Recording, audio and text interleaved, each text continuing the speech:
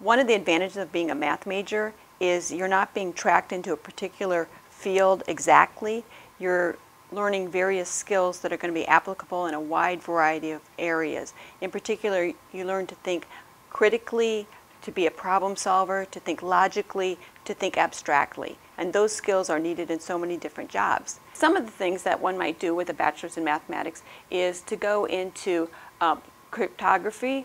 In particular, the National Security Agency hires a lot of mathematicians. They want to keep things safe. They want to keep information safe. The National Security Agency actually hires more PhD mathematicians outside of academics than anybody else. Some people might choose to be an actuary. An actuary analyzes risk and puts a price tag on it. So for example, actuaries work in insurance agencies, also financial agencies, at Wall Street and so forth.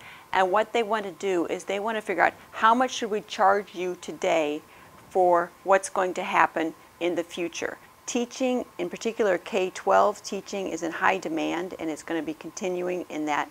Engineering firms, they need mathematicians as part of their team. Operations research is just trying to maximize and minimize different outcomes. These are all things that mathematicians, applied mathematicians or discrete mathematicians or just mathematicians in general do.